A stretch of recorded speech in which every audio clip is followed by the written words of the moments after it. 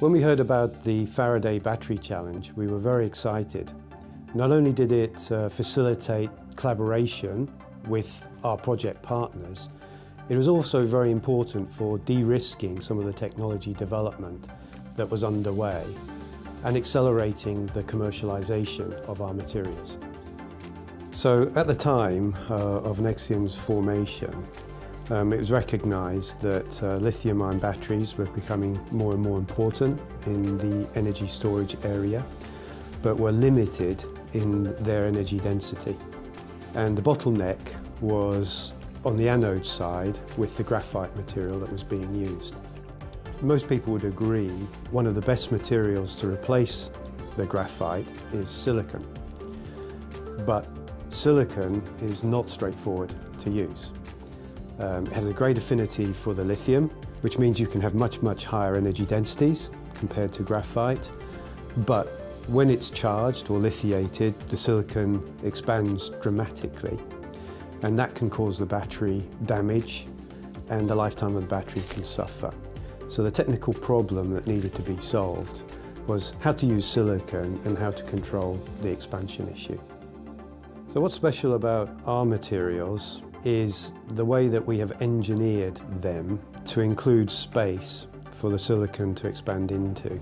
There are quite a lot of fairly detailed design considerations that go into developing a silicon anode material, but the key thing is to use an effective nanoscale engineering strategy involving nanoscale sizing of the silicon and also the introduction of an engineered porosity into the particle itself. And that's the way we can control the expansion in the battery application.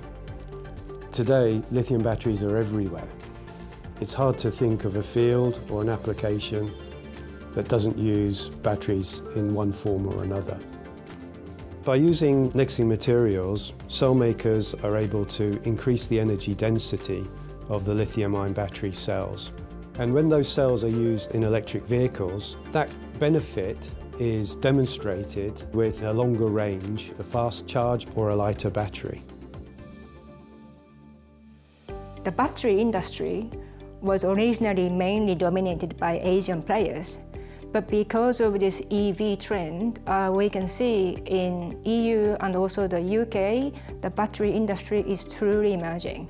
And we really are trying to build our own battery supply chain.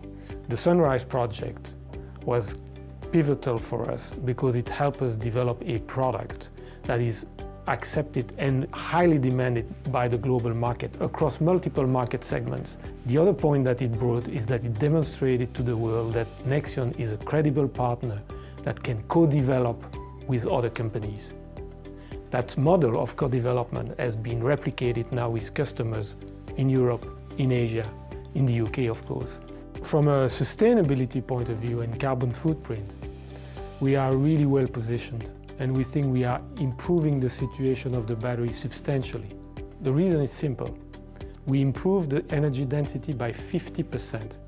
With the same manufacturing plant, with the same consumption of energy, you produce 1.5 times more batteries. If you think about the whole value chain now, is if we start to make products lighter and more efficient, we're shipping less material, we're using less minerals or earth resources. If we're shipping less, we're emitting less. If we're emitting less, we're contributing to this net zero future that we know we need to race to. Climate issues can be partly addressed, moving away from oil and gas and moving to sustainable energy solutions. Those solutions need energy storage, and the world needs to electrify transport. All of that requires better batteries. Better batteries need better battery chemistry. So with Innovate UK's help, and with the hard work of all of our excellent scientists and engineers, Nexeon and Nexeon's materials are making that a reality.